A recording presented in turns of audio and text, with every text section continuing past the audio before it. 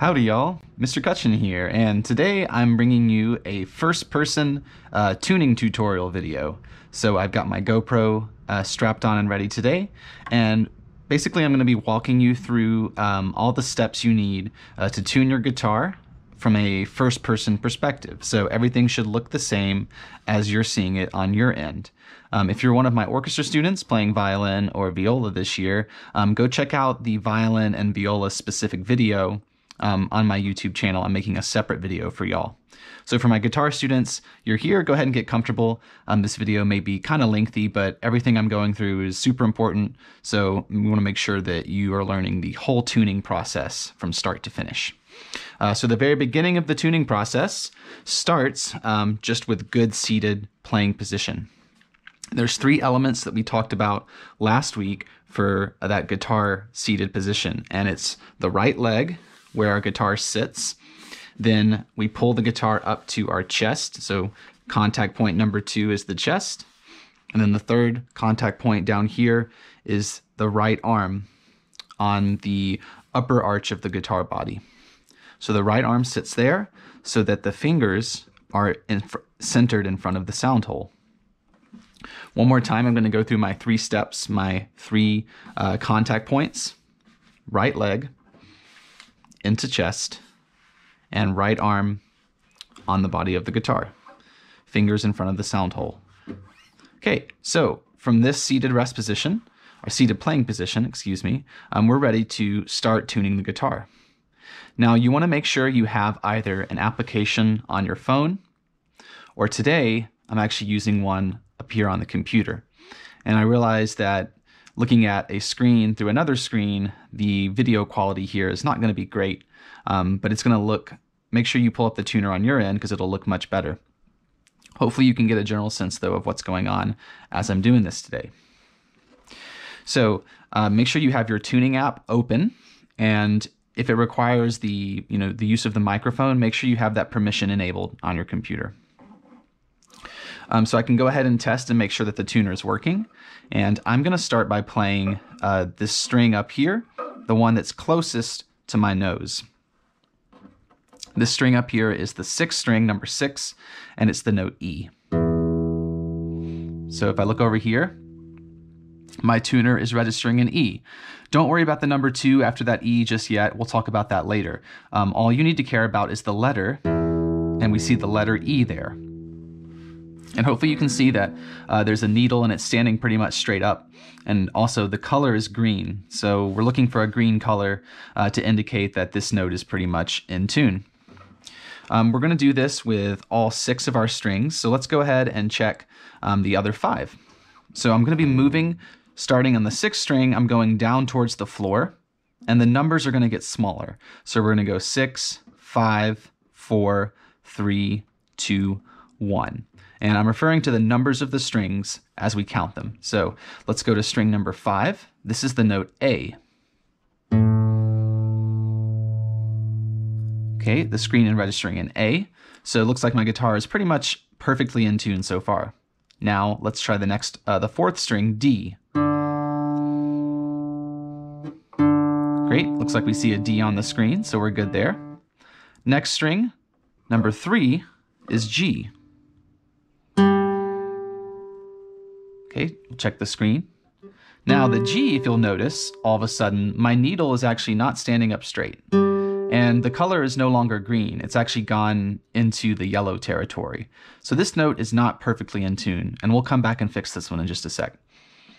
Okay, continuing on with the 2nd string, B. This note is green, the needle is more or less straight, so it's in tune. And then last we have the 1st string, E. Okay, some of you may have already noticed that the 1st string has the same note as the 6th string. They're both letter E. But if you'll notice, the 1st string E has a 4 after it.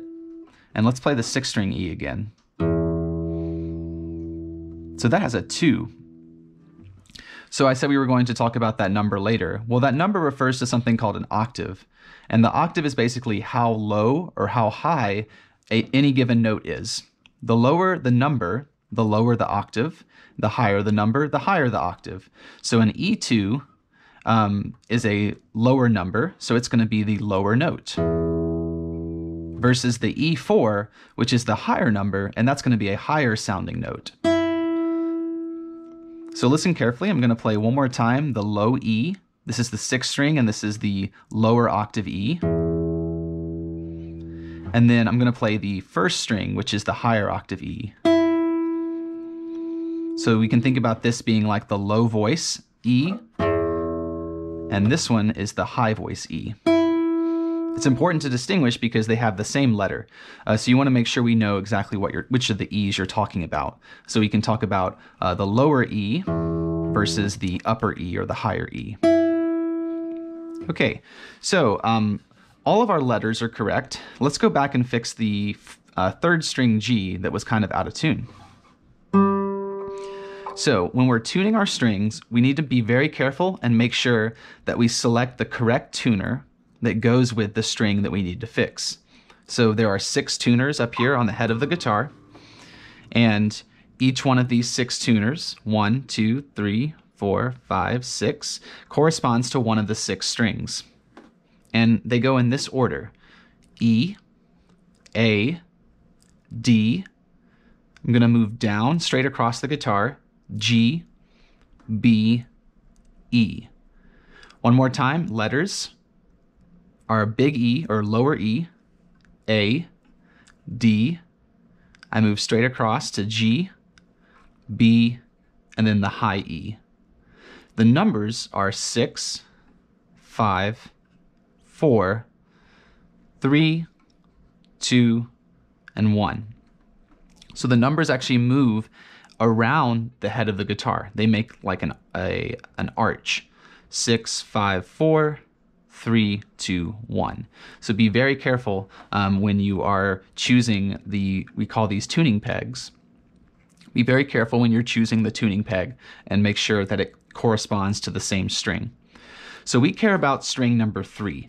So let's find the 3rd tuning peg. Remember, we start here and count from 6 down. 6, 5, 4, across to 3. So here is the G string tuning peg. So I'm going to hold on to this one. Now, there's 2 ways you can turn it. You can turn the peg, or you can turn the tuning peg either to the left, or you can turn it back to the right. I want you to listen to how the note changes as you turn. So I'm going to start by playing this string and turning it slowly to the left.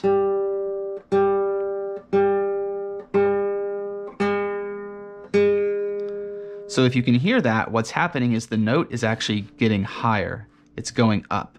As I turn to the left, the note gets higher. Now I'm going to take this, I'm going to play it and turn it back to the right. So let's see what happens now.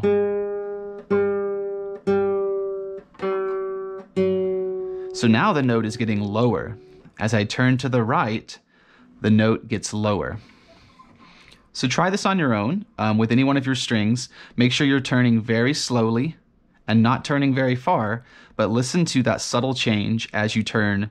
When you turn left, you should hear the change go up, and when you turn right, you should hear the change go down.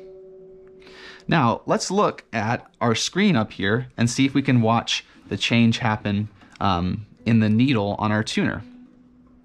So I'm starting on, again,